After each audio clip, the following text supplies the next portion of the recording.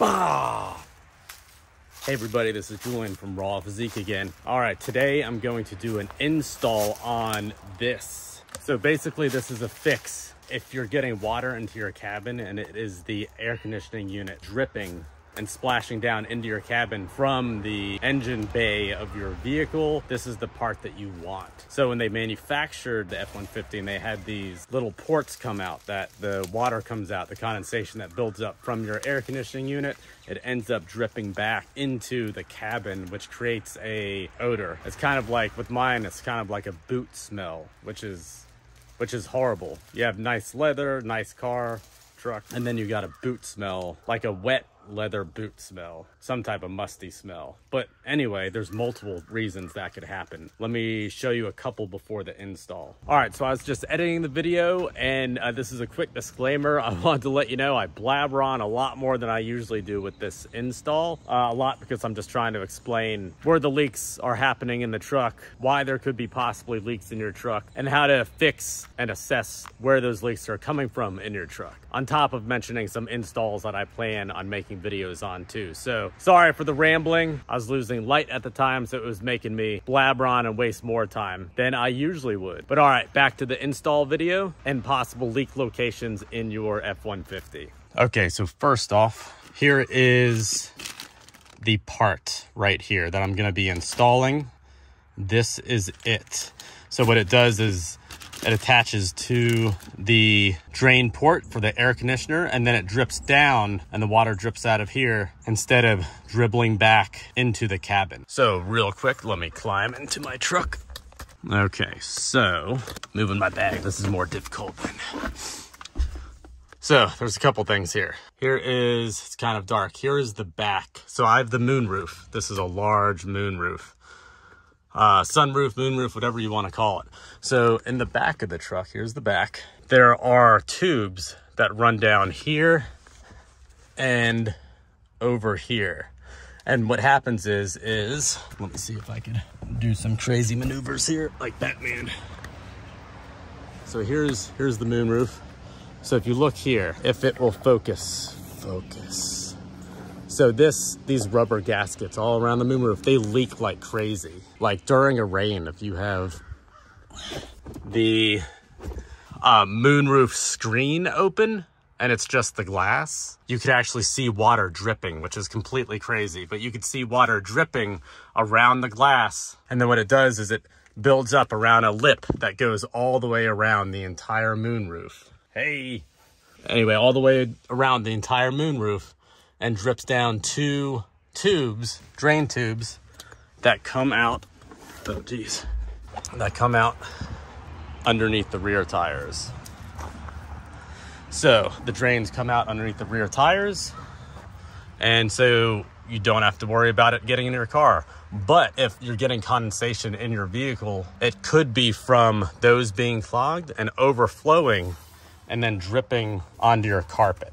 One thing you could do is, if it's been raining for a while, you could open up your cabin and you could check here for a damp carpet, which generally means those are clogged or your rear window is leaking. There's another thing too. These lights right here, those leak also. Basically, all the doors could leak, the front and rear windows could leak, and if you have a moonroof, those drains could get clogged and they could leak, causing a smell. I don't think any of my carpet's been damp or anything. I've been checking for Jesus for like 8-9 months at this point, because I notice an odor and it just keeps getting worse and worse, and it smells more and more like a fucking shoe in here. Anyway, so real quick, hey, and I will show you an install on these. Hey, and these lights sometime. I'll do an install and reviews on everything. And if you're tired of your old subwoofer, which I keep mentioning, I love this. I literally mounted a sub. Let's see if you can get a view from this side. Mounted a sub on the bottom of the back seat, and you could actually fold it down and everything works as it should. Okay, so yeah, if it's leaking from the front, like the windshield, you should get water down here. You should be able to feel it. And another thing, real quick, sorry, I'm just going through this fast because I'm really just trying to do the install, but wanted to show you guys what what the things could be. Another thing on the doors, all the doors, the front door, these doors, there are these tiny little, come on, focus. Focus. Oh, look, I even, is this a twig? What is that? That's kind of creepy. Okay, yeah, so water that comes in from the window, and drips like in between the windows and the seals, they'll actually go into the doors and they will drain out here. So sometimes these guys get clogged, and you could take, you know, a toothpick or something and scrape it out, and water will literally flow out of those if it is clogged. There's one in the front and the rear of all the doors.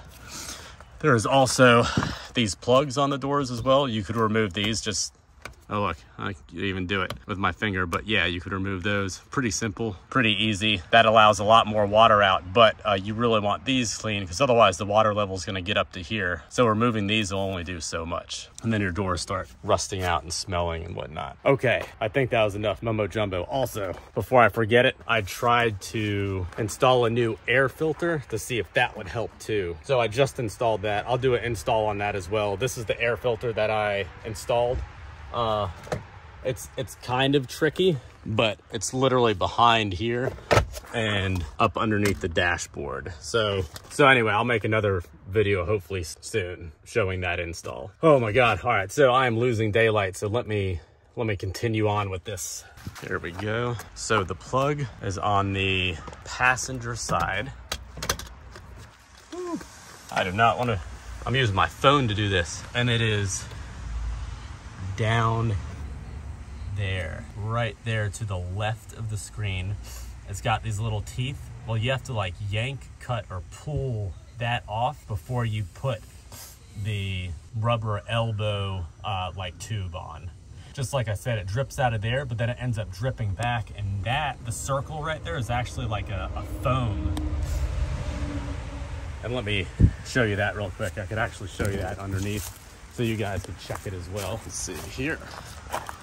Oh, I know you're just wanting me to do the install, and I'm like, hey, let me show you this. Maybe we should look at this. I'll show you exactly where it is. So there's the glove box. You go down here. This right here and underneath here will get wet. There's the circle. So that tube is right in here. So that will get wet after running your AC for a long time if you're having this issue. I can't imagine you not having an issue, especially maybe if you have a lift truck or you're doing the Carolina squat or something, and that's like angled up, like it's gonna easily drip back. And they say the wind actually blows the condensation drain water back, you know, into the cabin, and it soaks that foam piece that I just showed you. So anyway, if you don't know why the hell your truck is smelling and you checked for all the leaks, it's most likely this crazy drain issue with the air conditioner. All right, so I actually have no clue how I'm going to do this. Seen some people, let's see here. Hey, and don't diss the gloves. They're awesome. I've been doing repairs and working on cars for years. My hands always get jacked up, and they're constantly painful and cut and grossing out females, and you wash your hands or get something on them. It's horrible. It could be painful. Makes you look kind of rough though, which is good. This is what I'm gonna try to use. But anyway, don't diss the gloves. They're awesome. My hands have never been so soft, and they help out. I don't have to worry about my hands being dirty as hell either. It's actually pretty awesome. Wearing gloves is the shit. If you've never worn gloves working before, you should totally try it out. Well worth it to try the gloves. All right, anyway, I keep procrastinating. Let me see if I could get this guy. Who the hell knows? I do not know. Standing on my little ladder. Oh, this is literally as far as I could reach. Oh, how the hell am I gonna reach that? Oh, I wonder. You know what I'm gonna try to do? All right, I am going to try to reach around here.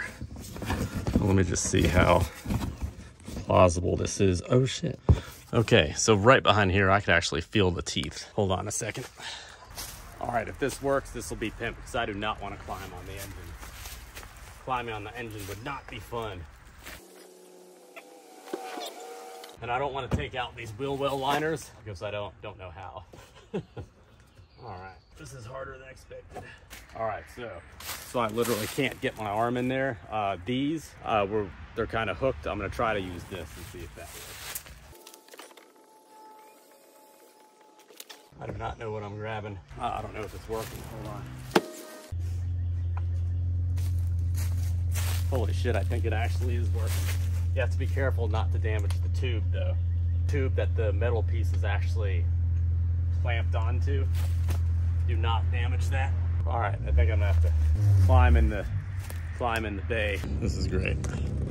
All right, so I got a $1,300 iPhone leaning on a fucking tripod, leaning on a tree next to a giant stone. I'm sure this will get well. This sucks.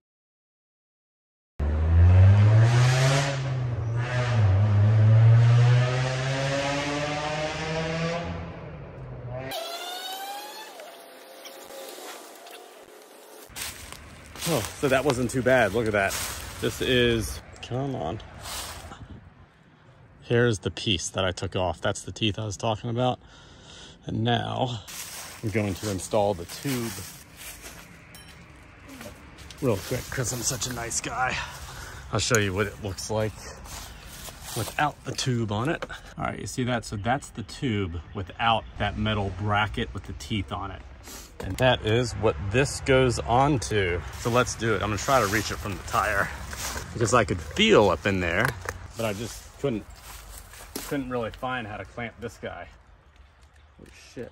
Oh, I thought that was falling. All right.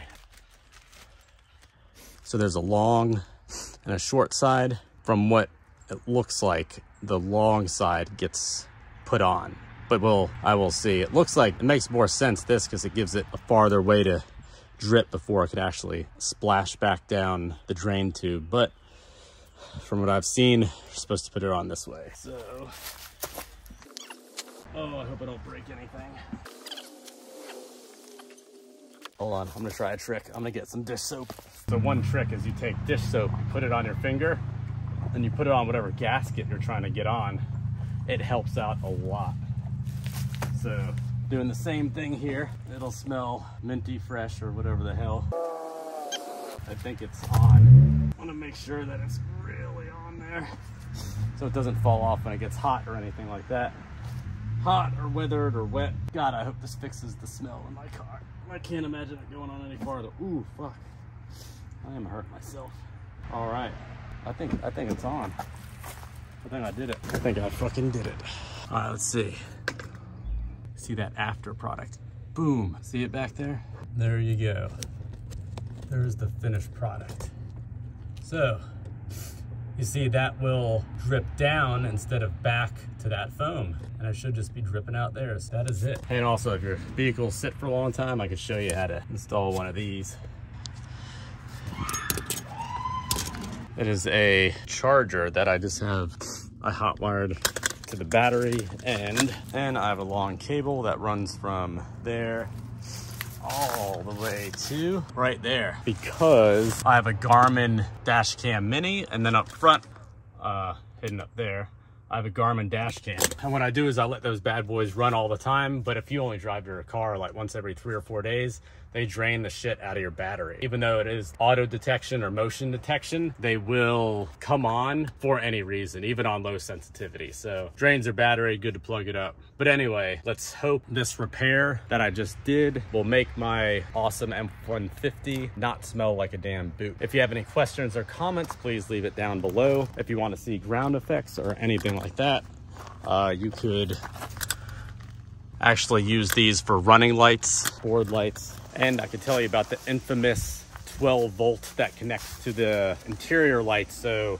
they'll come on and off when you open the door. So you could use that for like LEDs, which I have a set of LEDs. I use them to kind of turn into floodlights, or like running board lights if you just put LEDs on your running board lights for at night or something like that. But anyway, if you're interested in more videos like this, please like and subscribe. There's other videos up here, workout videos, install videos. It's mainly a fitness channel, but I end up doing installs on my truck because why not? And I have a hard top bed liner review and other stuff on this guy, and there's gonna be more. But anyway, love it up, love it up, glove it up, wrap it up. You do get used to these gloves. But anyway, I'm gonna stop dragging on, wear gloves, glove it up, wrap it up, smack it up, something like that. But yeah, gloves are awesome to keep your hands clean and from getting cut to hell. And that's it for today. Peace.